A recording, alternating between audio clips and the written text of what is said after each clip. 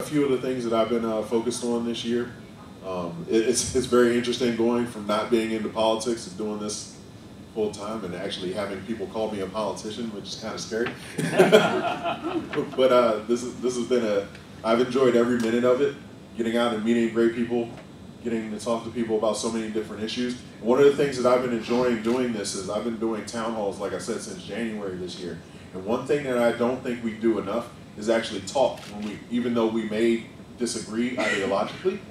If we have conversations, just like in business or in IT, you do brainstorming and you come up with solutions to these problems.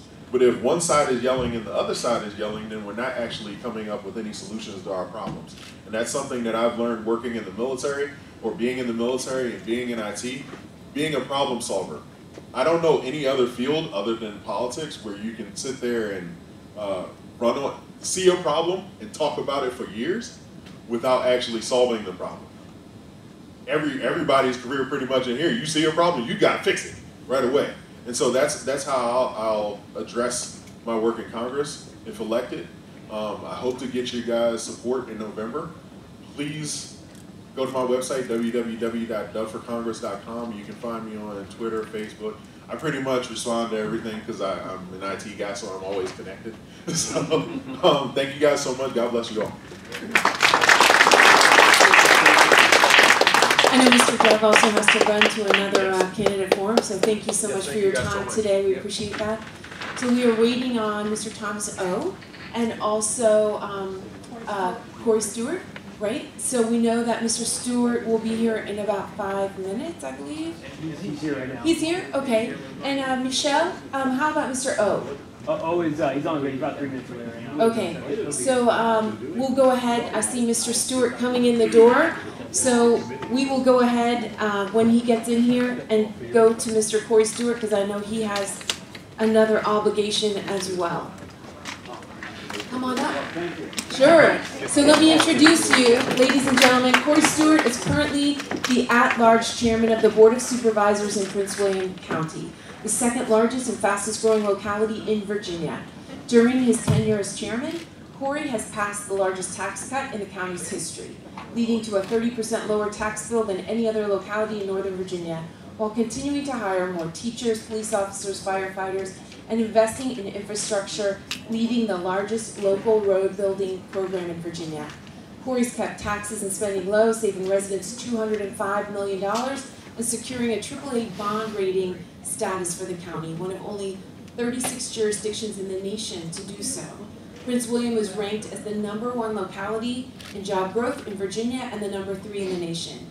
He's best known for implementing the nation's toughest crackdown on illegal immigration, resulting in the county turning over more than 8,000 illegal aliens to ICE.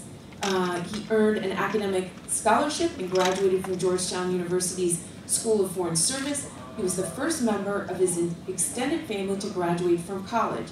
And then he earned a law degree from William Mitchell College of Law, where he graduated magna cum laude. He now works as an international trade attorney with his own practice. He and his wife of 24 years, Maria, reside in Woodbridge with their 2 sons and are currently hosting 3 foreign exchange students. Corey and his family are parishioners at St. Elizabeth and Seton Catholic Church in Woodbridge. Welcome, Corey Stewart. Thank you. Thanks a lot. 15? She's going to be your timekeeper. She'll give you a 1-minute wrap. Any question answers? I know it's all you. You don't want to listen to me for 15 minutes. I can trust me. But thank you, though. Well, good afternoon, everybody. Good afternoon. Really great to be here. I'm really honored that you invited us, and so anyway, great to be here. So for the last 12 years, I've been governing Prince William County just to ourselves. The county is now almost 500,000 people. It's about 470,000 residents, growing by somewhere around 7,000 to 10,000 new residents per year. It's actually the first majority-minority county in all of Northern Virginia. The very first one, we're about 55% minority, growing very fast. And I've been governing it through 4 elections. And I'm elected countywide in Prince William by all 500,000 or so residents. And you know, we've had our set of challenges. It's been tough, it's very dynamic, it's growing very fast, but we've done some very, very good things. When the recession hit Prince William County, when the recession hit the United States in 2008 timeframe, and I had just become chairman, we knew that it was going to be a couple of years of hard times, but we wanted to get set up because we knew that there was going to be an economic revival at some point, and we wanted to be prepared for that. Well, other jurisdictions raised their taxes as their property values went down, and they just kept raising taxes. We instead cut our budget by a lot. That very first year it went down more than $100 million. We cut everything. We cut administration down to the bare bones. But there was one thing we never cut. We never cut education, we never cut transportation, and we never cut public safety. Because at the end of the day, that is what all of our residents needed. And that is what business needs. So while others were cutting other things and actually just raising taxes, we focused on the essentials. One of the things that I'm very, very proud of is that Prince William County has the largest road building, road construction program in all of Virginia. And we're less than 1/2 the size of Fairfax County. Our road construction program is larger than Fairfax County, and we have half the population of Fairfax County. It's about priorities. Because right after the recession hit, I went to the business community and I said, what do you all need? What is it going to take to get Prince William County just into high gear, developing jobs, economic growth? What's it going to take? And they said, we need 3 things from you all in the government. We don't need a lot, we just need 3 things from government. Number 1, we need streamlined regulations. We need regulations that have common sense, are commonsensical. So we did. We brought in the business community. We didn't just listen to the people in the offices. We brought in the business community and we asked, what is it that's holding you back? What are some of these regulations out there that really don't make any sense anymore? So we cut in half the amount of time in Prince William County that it takes to open or to expand a business. And second, they said we need low taxes. So we cut and we cut and we cut. And today, Prince William County's tax bills on average are about half of what they're about, well, 1/3 less than what they are compared to the rest of Northern Virginia. In fact, when adjusted for inflation, tax bills in my county today are lower than when I first took office. And we didn't do this, by the way. It wasn't Corey Stewart. It wasn't just the Republicans. It was all of us working together. It was Republicans and Democrats. It was people in the government and people in the business community. It was residents. And we cooperated. And sure, we have our changes of differences of opinion, but at the end of the day, what I've learned from governing a big, diverse jurisdiction like Prince William County, and that is we have a lot more in common than we do with that separating us. And in Washington, they're not talking. They're not talking. They're arguing. They're bickering. They're yelling at each other. And meanwhile, they're getting nothing done. It's just the blame game. Republicans blaming Democrats, Democrats blaming Republicans. That doesn't work. That doesn't work. And so finally what the business community asked of us, and that is this. We need adequate infrastructure. We need adequate infrastructure. We need roads. We need schools. We need hospitals. We need that stuff. But everything else, leave up to us. If you give us low taxes, streamlined regulations, but adequate public infrastructure, the business community will thrive, and it has. We're now #1 in job growth, as was mentioned, and Virginia #3 in the United States of America. And I tell that story because that's what we need to do, not just in Prince William County, not just in Virginia, but all over America. We're 9 months into the largest tax cut in this country's history since 1981.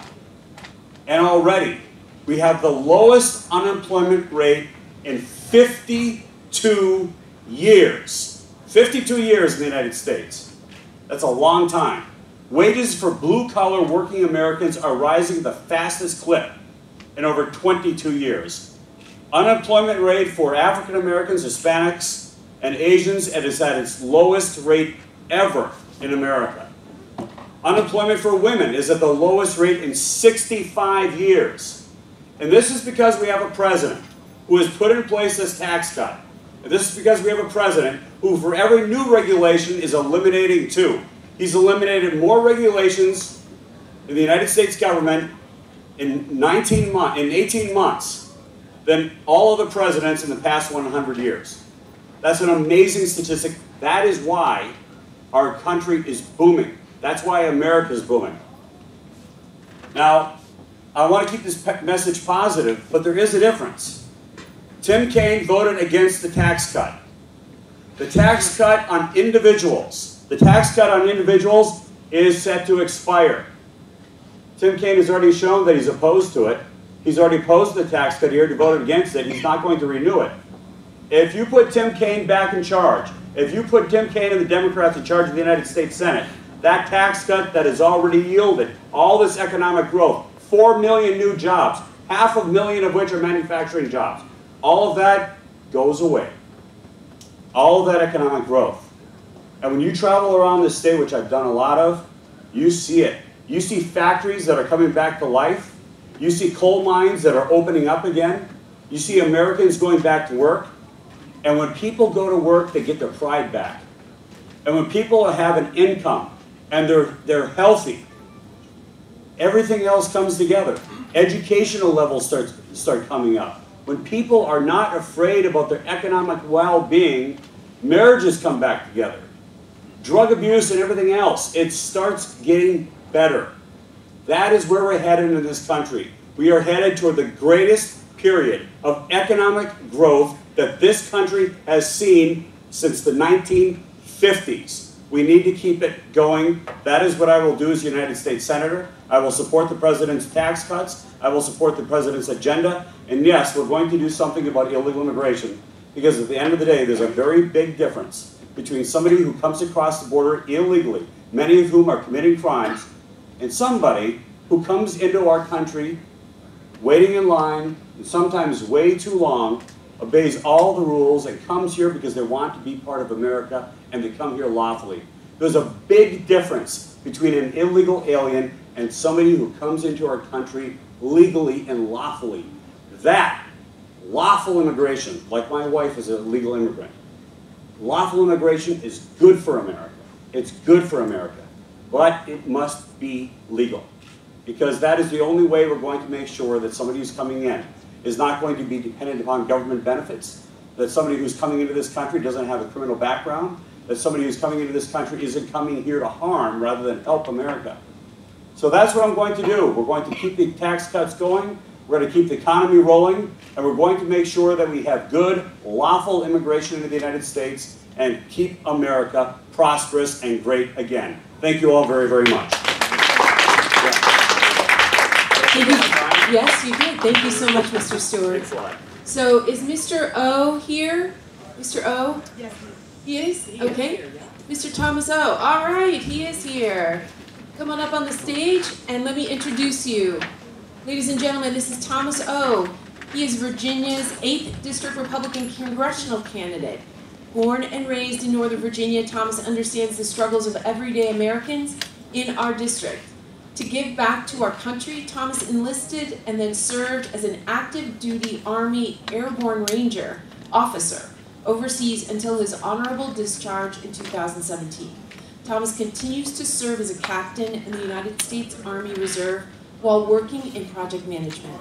He earned a Bachelor of Science in Criminology, Law, and Society with a minor in Intelligence Analysis, and is currently pursuing a Master of Business Administration from George Mason University, and he lives in Alexandria. Welcome, Thomas. Let me tell you, Tanith will give you the 1-minute wrap-up signal. So you have 10 minutes, and then she'll give you the 1-minute wrap-up. Welcome. Thank you so much. Well, thank you so much for having me. It's wonderful. We drove here, which was campaigning. We just came here from Arlington, and now we're going back to towards Tyson's Corner after this. So yes, if you asked me honestly about 6 months ago if I decided to run for Congress, it was never in the thought. Like I said, like she mentioned, I just separated from active duty military last year. So at that time, I was more like, how am I going to pay my mortgage? Because I'm not going to have a job. Where I have to go. But then after I settled back here, and I grew up here in Northern Virginia, I actually went to Centerville High School right down the street. I'm a 100% Northern Virginia product, so if I misspeak on, you could blame the public education system.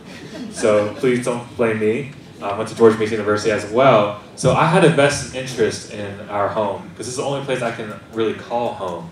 And I saw that life hasn't been getting easier. And when I was, I also did an analysis. I think interest, for small business owners, because as we're transitioning to the military, I said, well, what if I started my own business? I did a cost-benefit analysis, and my fiance was actually a small business owner. So she talks to me all the time, taxes, this, I don't even know what this tax is for, tax that. And at the end of the month, even if you make a lot of money, it might seem to most people, whether it's $20,000 a month, but after all the lease, costs, expenses for goods, you pay your employees, there's not much left over, and even if you have a large business and you're raking in $100,000 a month, it's not, the income, after expenses is not too much. And small businesses are the, driving factor. Now in the 8th district, I know that small business, are under attack. It's hurting, because when small businesses go away, taxes increase to the everyday citizens, and their property taxes rises. And we actually see this, especially with Alexandria City. Because we can bring in the meals tax. The meals tax is not even a tax on the restaurants; it's actually a tax on your groceries. And with the meals tax, I guess the only people that will benefit, is Fairfax County. Because if you live on the border of Alexandria or Arlington, it's like, well, I'm going to drive to Fairfax County and have my business there. But what this really means is that we need to take some more steps towards a free market economy. Honestly, when I was growing up, I thought I was a Democrat because I remember I was in elementary school, and it was when George W. Bush was going for election the first time, and my elementary school teacher said, well, if you're a minority or woman, you're just a Democrat. And I said, okay, teacher. I didn't know. I'm just a student, right? Like a 6-year-old kid. And I was like, okay, but I'm only 26 years old now.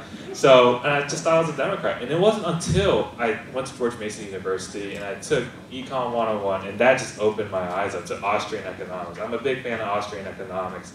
And that, explained to me why, raising minimum wage hurts people, because everyone has a budget. And when you raise minimum wage, you're left with, cutting expenses or just the amount of employees you're able to have. So, having a free market economy where businesses and consumers are protected is the right step I want to grow or see Northern Virginia go to.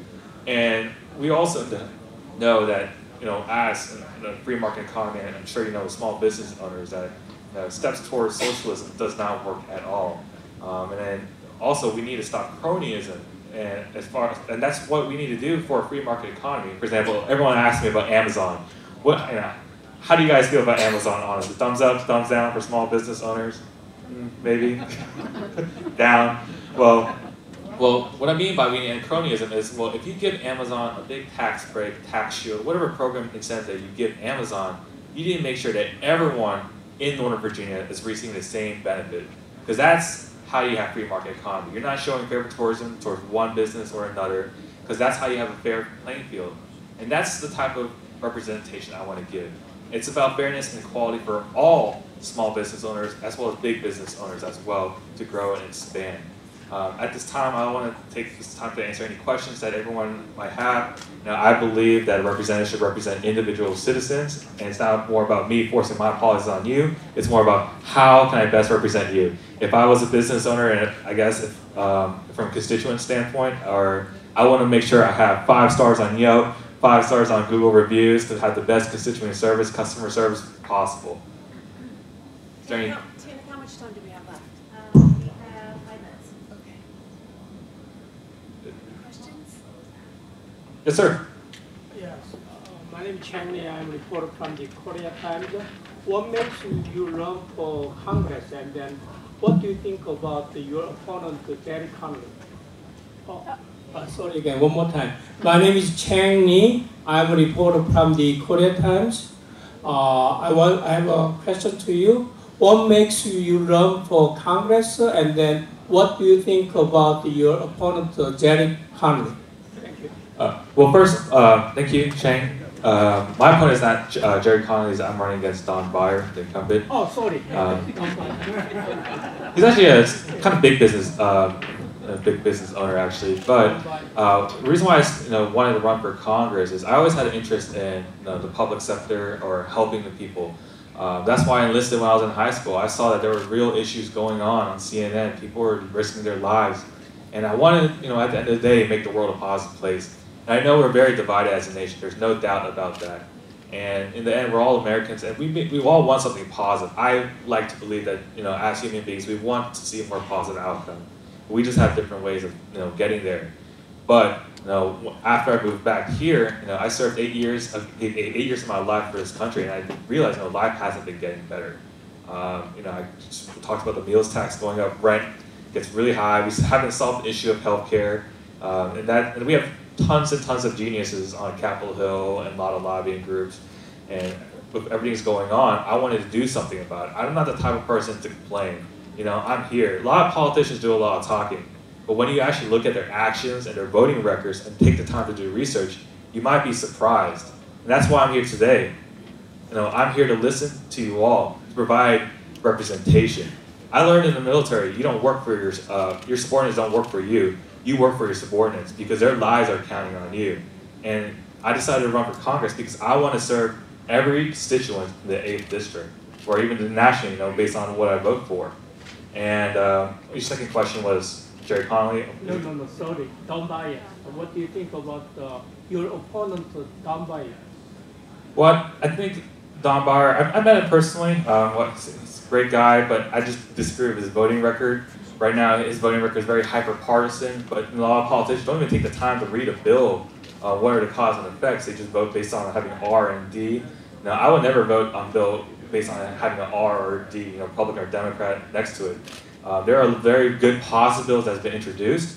For example, one is the Right to Try Act. That's if you have terminal illness, you can take clinical trials. That helps scientific development. It also gives you a second chance after you exhausted all methods of FDA approved. Costs taxpayers $0. $0. So why would you vote against it? Just because it's a Republican bill. Another bill he also voted against was the Human Sex Trafficking Act because of Republic. Who in this room honestly wants human sex trafficking? Don't shock me. Okay, good. So that's an example of what the type of representation we need to have. The ADAPT Virginia Disability Group, they contacted John Barr's office 9 times in the last 2 years to advocate a bill. Costs tax savings too, and this is a bipartisan bill. This is actually sponsored by Chuck Schumer, a Democrat in the Senate, and also a Republican congressman. This is the type of representation that we don't need in Virginia. And where is he today? Why is he treated minority candidates? We had me, an Asian American, my predecessor, Charles Herning, Hispanic. He only showed up to 1 out of 6 debates, right, forums. And my predecessor before him was an African American or black. So why is he not here? We need better representation. Does he not care about what it means or what the voice is for minority groups? And while we are debated, a lot of people say, you shouldn't say you're Korean American, just tell people you're American. Well, I honestly wish that everyone just saw me as American, but the reality is people don't see that. If we all were just Americans, we honestly wouldn't have a black chamber of commerce, we wouldn't have a Hispanic chamber of commerce, and we wouldn't have the Asian chamber of commerce. But this is a reality. But that doesn't mean we want to be separate and different. We all want something positive, and we want to come together as Americans. But we also are very proud of our traditions and heritage. And that's how I separate myself from Don Barr. Thank you so much. Appreciate it. So that concludes the Republican candidates. Michelle? Sure, we're going to take a 5-minute break. We will resume at 5:15 promptly, maybe 5:10. 5:10 promptly with Tim Kaine starting off with the Democratic candidates. To take a brief break, and we'll be right back at 5:10 in your seats. Thank you.